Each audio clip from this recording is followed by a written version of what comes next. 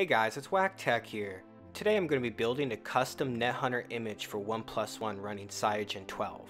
I'm also using Kali Linux 2.0 with the GNOME interface. This method will also work on other Linux distros. This is the easiest way of flashing NetHunter. If you're not comfortable using Linux, there will be other videos using Windows and Mac, so don't freak out. Not to mention the steps might change in the future. I'll do my best to keep you guys updated. Now let's get cracking. The first step is installing Android tools on Kali. Before we do that, we gotta wget some Android rules from GitHub. You can find these commands in the description. I'm gonna start by copying the first command and opening a terminal.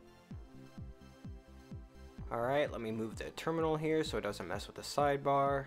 Now just right mouse click anywhere on the terminal and choose paste. Alright, that file downloaded. Now it's time to chmod that file. Again, copy and right mouse click anywhere on the terminal and paste. And now the next one, just copy and paste the second rule. Once it finishes, copy and paste the second chmod command. Now we need to make dir a hidden Android folder. Now copy and paste into the terminal. Last but not least, let's wget this last command. These rules are needed to recognize Android devices. Alright, once all the rules are downloaded, let's restart the udev service. Just copy and paste. Alright, believe it or not, you're ready to install Android tools. It's recommended to install Android tools Adb and Fastboot together. It's going to say I already have these installed, so just give it a second to download and install. Run adb version to get the current version installed on your machine. Now, before we connect our Android phone, we need to start the Daemon service. All you need to do is enter Adb devices to start the background daemon. If you don't see successfully started, type these more abrasive commands. Before we connect our OnePlus1, we need to enable Adb. Start by pressing the menu button and scrolling down until you find settings. Tap settings and go all the way down to the bottom and locate about phone. Again, flick downward until you find the build number. We want to tap the build number 5 times to become a developer. Press the back button in the upper left and then go down and tap developer options. Inside of developer options, move down until you find Adb Debug. You want to toggle the little switch and then press OK. Now it's time to plug the phone into the computer running Kali Linux.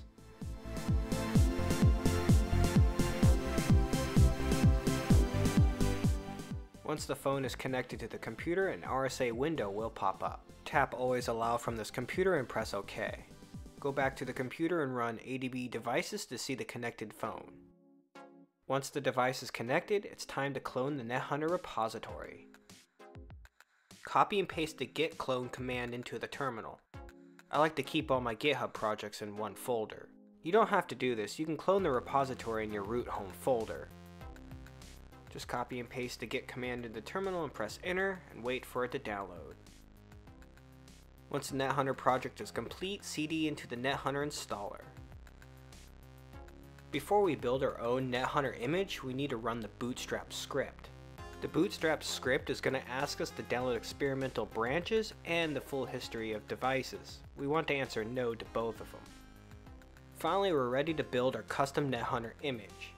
Since there's a bug with the NetHunter terminal and Marshmallow, I'm going to be building Lollipop. You can build your own version or you can follow me exactly. Paste the Python build script into the terminal.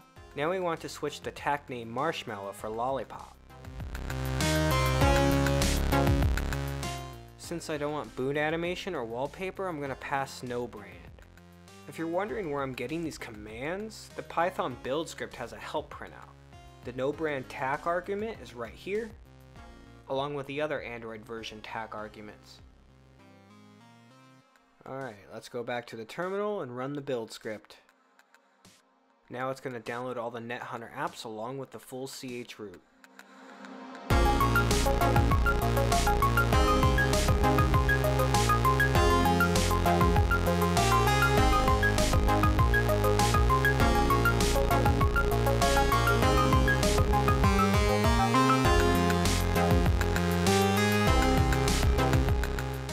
Once all the files are done compressing, you can run ls to see the zip file. Now let's go back to the GitHub folder and clone the NetHunter toolkit. Scroll down and copy and paste the git command. Go back to the terminal and clone the NetHunter toolkit. Once the NetHunter toolkit's complete, we need to start downloading the CyanogenImages images. The links are currently broken at the moment, so let's open up another tab and search for OnePlus1 12.1 images. Again, you can find these links in the video description. We want to find the forums OnePlus.net mirror article. Scroll down until you see the Fastboot Images.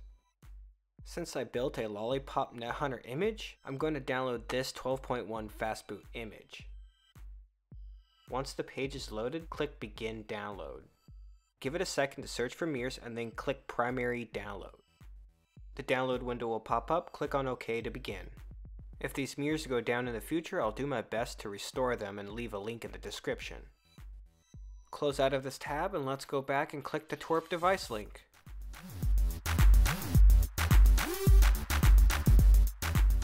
Once the site is done loading, search for bacon and click the OnePlus1 link.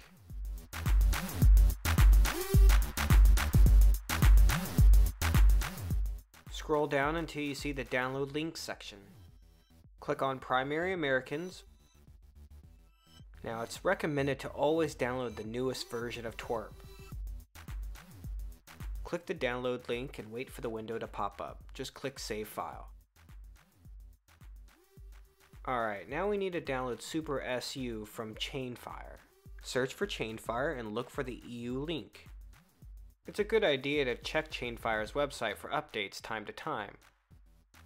Now let's scroll down and find the newest version of Supersu. Click the Google Plus link and locate the flashable zip file. The familiar download page will load. Just locate the download link and click it. After everything is downloaded, you're ready to flash. Again, you can find these links in the video description, and I'll update my website links too. Let me download everything and stop the video. Once everything is complete, it's time to transfer the files to our device. Open Downloads along with your NetHunter Toolkit folder. Now drag and drop each file in the correlating folders.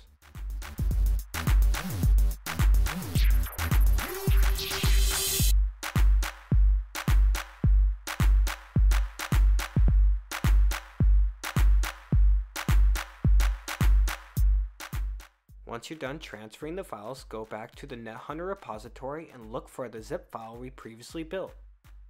Just copy the NetHunter image and go back to the toolkit.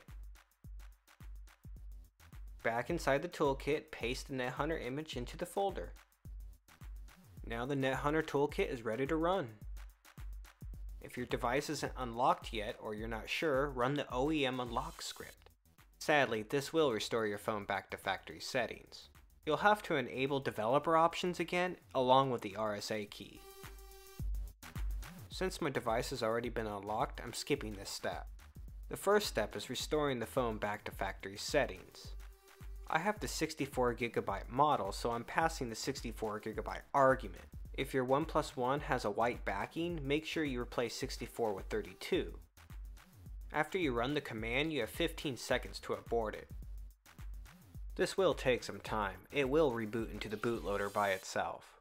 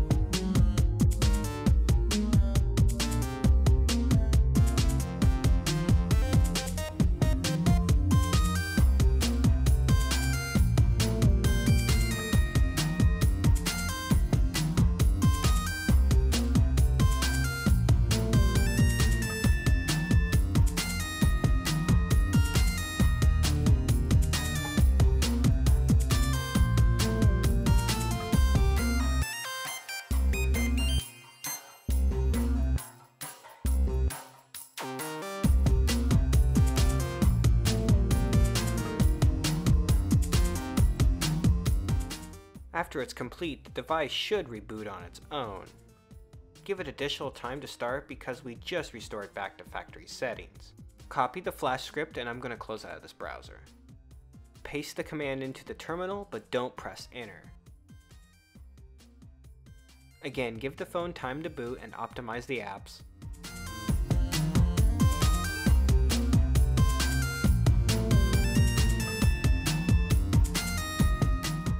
I'm going to select English in my Wi-Fi router. I'm entering my password and connecting. I'm going to skip the SIM card, skip the tap and go. I'm going to skip the Google login page. Skip, come on, skip. Skip anyway. Uncheck help improve CyanogenOS. Tap next and uncheck application.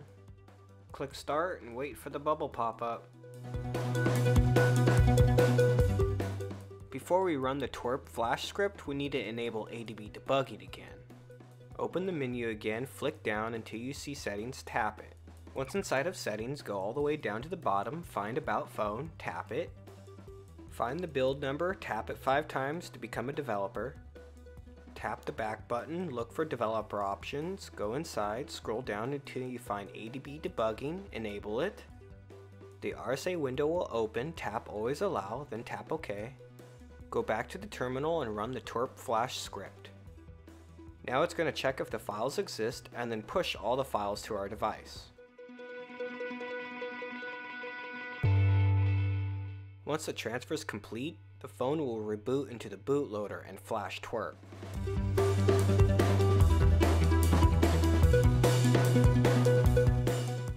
Once TWRP is done flashing, slide to allow modifications. Go back to the terminal and press any key to continue. I'm just going to hit the spacebar. Now it's going to flash Supersu and NetHunter.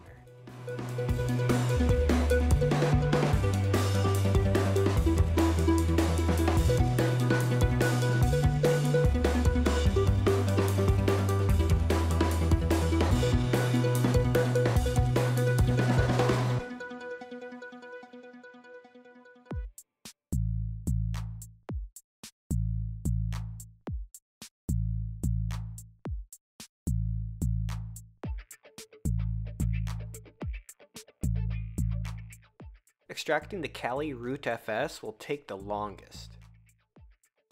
Just be patient and NetHunter will automatically reboot. At this point we're done with the terminal, so we can close this out. We can just run the exit command. Alright, everything is installed, but we're not done yet. We still need to open the NetHunter app once everything is loaded. So give a second for your phone to boot and optimize the apps. You can unplug your device at this point, but I'm going to keep mine plugged so it can charge. Now unlock the phone and open up the menu and scroll down until you find the NetHunter app.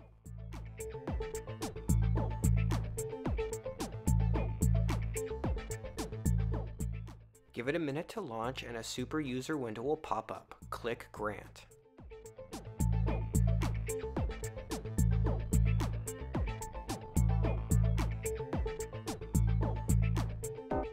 Now the NetHunter app is complete, let's enable the hacker keyboard. Go back to the menu and locate the Hackers Keyboard app. Tap it. Tap Enable Keyboard and then toggle the switch, and then press OK. Next time you type something and the keyboard pops up, you will have to enable the Hackers Keyboard. We're finally done. NetHunter successfully flashed. If something went wrong, please leave me a comment. I do plan to make more Kali NetHunter video tutorials in the future. I'm also going to get back into making more Kodi videos, so subscribe and like.